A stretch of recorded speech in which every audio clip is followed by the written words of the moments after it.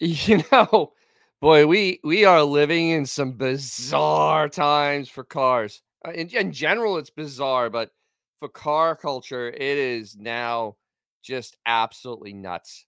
I can't. It has gotten to the point where the absurd is now just expected, and what I'm talking about is I believe the great great grandson, the great grandson of Walter P. Chrysler wrote an open letter to Stellantis. This is how bad it has gotten for Chrysler. This is how bad it is for Stellantis. This is unreal. And as a fan of Chrysler products, I'm very knowledgeable, especially on pre, 85 in the heyday, heyday Chrysler products. And this what is going on now is sad. It's sad. And, if they go away, if you have one of their old cars, you're not gonna get stuff or any, stuff for them or support. And this is why this matters. This is current news, but man, if you're into these cars, this stuff matters big time. So let's get into this mess. A letter to the people saving Chrysler, a call to action, a call to investors and workers to rebuild the automaker. Frank Rhodes Jr. I am writing to you today not just as a concerned citizen, but as someone with a deep personal connection to one of our nation's most iconic brands. My great grandfather, Walter P. Chrysler, founded the Chrysler Corporation in 1925, a company that has since become a cornerstone of American automobile history as we approach the 100th anniversary of Chrysler, with plans that could be the largest gathering of Chrysler products ever seen in North America at next year's Chrysler Carlisle event. I believe the time for change is now. I am ready to lead that change. This is this is starting to get real. This is really serious. Make myself a little smaller. This is, I mean, seriously, that's a strong opening. For the past 45 years, I have proudly served as a brand ambassador for Chrysler. I've seen the highs and lows, the triumphs and challenges, but today I believe we are at a critical juncture.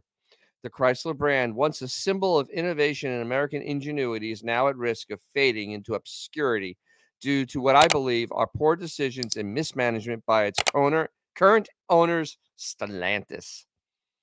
And there's Walter P. Chrysler, one of his first Chryslers, the Chrysler 6. Yeah, and if you have to read up on the history of Walter P. Chrysler. This man was a genius. Because before he formed Chrysler Corporation, he went to Buick in 1912 and saved Buick from imploding. And then when he started Chrysler Corporation, he went and he followed General Motors division model. And that's why you had you had four divisions under him, because he had Plymouth, Dodge, DeSoto, and Chrysler. That was the lines, and you went up the ladder. But I digress. So Stellantis, a company that seems out of touch with the American market, where did I hear that before? Has allowed sales to decline, delayed new product launches, and put the livelihoods of our dealers and workers in jeopardy. Prices are soaring, layoffs are looming, and the future of the brand hangs in the balance. Meanwhile, Stellantis CEO Carlos the Butcher Tavares earned a staggering $39.5 million salary, a figure that seems grossly out of proportion given the struggles of facing the company. My great grandfather was hired by General Motors GM in 1911 to save the failing Buick brand. Within a few years, he turned Buick into GM's most profitable division. But even back then, poor management decisions like investing in impractical projects threatening to derail his efforts. This mirrors the situation today where Stellantis investments in ventures like Archer Aviation, well, I'll even add to this the electric appliances, which no one wants. seems to distract from the core business of building great cars. These funds would be better spent revitalizing the Chrysler brand. And there it is. Look at that Chrysler 300. Oh, 61. That is such a sexy, sexy car. And Chrysler actually was one of no side note. Chrysler actually made the transistorized radio. They worked with Philco, and in 55, I believe, or 56, they came out with, because before that they weren't transistorized. They just had tubes. So this was, they were the company of innovation. But once again, digress. The current the current management of Stellantis oversees more than 15 different brands, cannot give Chrysler the necessary attention. The result? Mediocrity at best. And now, with the potential entry of Chinese automaker BYD into the U.S. market, industry faces an even greater threat. The influx of cheap cars would devastate our manufacturing base, and it would not just a possibility, it's a fact. I was hopeful when Christine Fuel was appointed the leader of Chrysler brand, but year after year, we see Chrysler's products being pushed further down the priority list, while slow-selling brands like Fiat, Alfa Romeo, and Maserati receive more attention.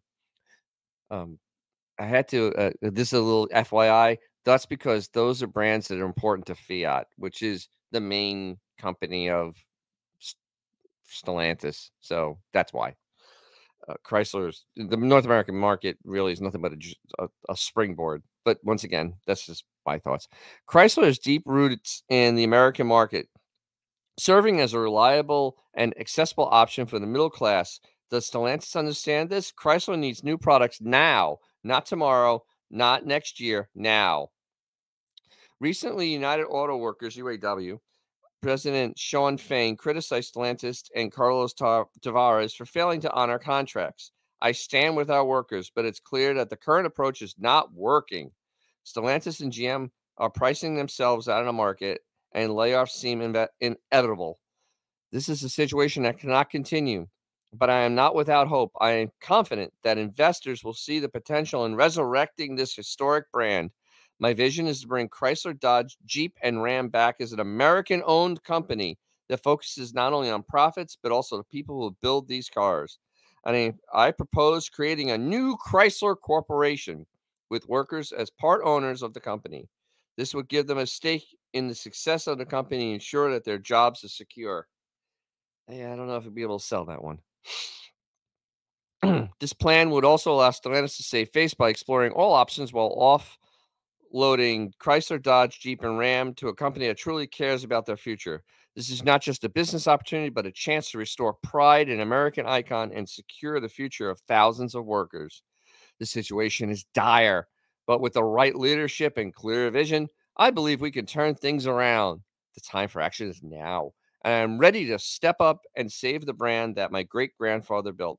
With the support of investors and the commitment of our workers, we can ensure that Chrysler name lives on for another 100 years. Sincerely, Frank B. Rhodes, Jr. Okay, so let's talk about this real quickly. It's a really great idea. I mean, I'm all for it. The union, I don't know if they really want to be owners, because you have to also deal with the tough times, not just the successes when you own something. Maybe you sell. But a few points. Stellantis will never get rid of Ram. They will never get rid of Jeep. Those are two brands that honestly they could sell worldwide. They sell Ram more efficiently in South America. Jeep they can sell anywhere in the world because it's Jeep. And that's that is why they went as Fiat went and basically stole this company for nothing. $4 billion. I mean, for all the intellectual property. Also, they never really repaid the $1.8 billion in TARP that they owe the U.S. taxpayer. But, I digress on that. The other part of this is with the auto union, Stellantis knew that they were going to do this. That's why in the contract next year, they can eliminate as many people as they can through retirement. And it's going to come. And I think that the UAW really tried to play hardball with the wrong people. This is a European company. This is not an American company. You can sit there and try to strong arm them. But at the end of the day, you're not going to strong arm this company. They're going to just fire you and move the manufacturing to Mexico because they already have some manufacturing there. That's where they make their Hemi V8s were made in Mexico. It's not a stretch. Would I want him to see want Mr. Rhodes to succeed? Absolutely. I think it would be the best thing ever that could ever happen to this company. But the other problem is that the company has intellectual properties, but right now they have no product line, and they're wasting billions on these electric appliances that no one wants. And there's another article I'm going to do in another video. Hang around for that one.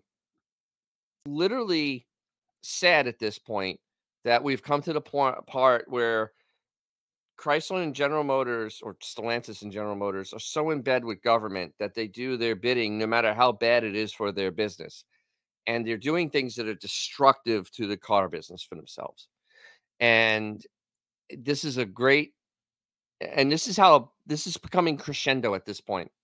That's what's so great about this. This is somebody with a large voice, with some gravitas. I mean, he's around the brand and saying he's an insider. He's saying this stuff. This is this is really where it needs to come from. But arrogant Tavares isn't going to do anything. He is as arrogant as they come. He wants to be the head of as many brands as humanly possible. If you read about him, that's really all he ever wanted. And I mean, stabbed Goshen in the back at Nice at Renault. So this is not an honorable man, and I will say that I have no love for this guy. He's a destroyer of brands. He is a slasher and burner, and hopefully, Mr. Rhodes can get the right people together.